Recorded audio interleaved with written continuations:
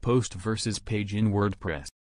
Typically used for blog-style content, such as articles, news stories, and updates.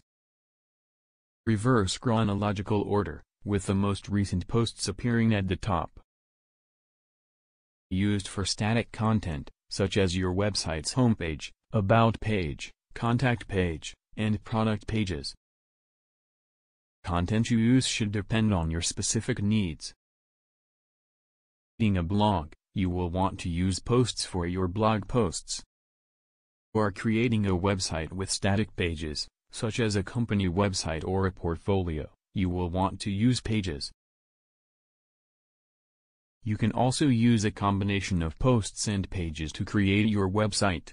For example, you could use a page for your homepage and then use posts for your blog post. Ultimately, the best way to decide which type of content to use is to think about your specific needs and goals for your website.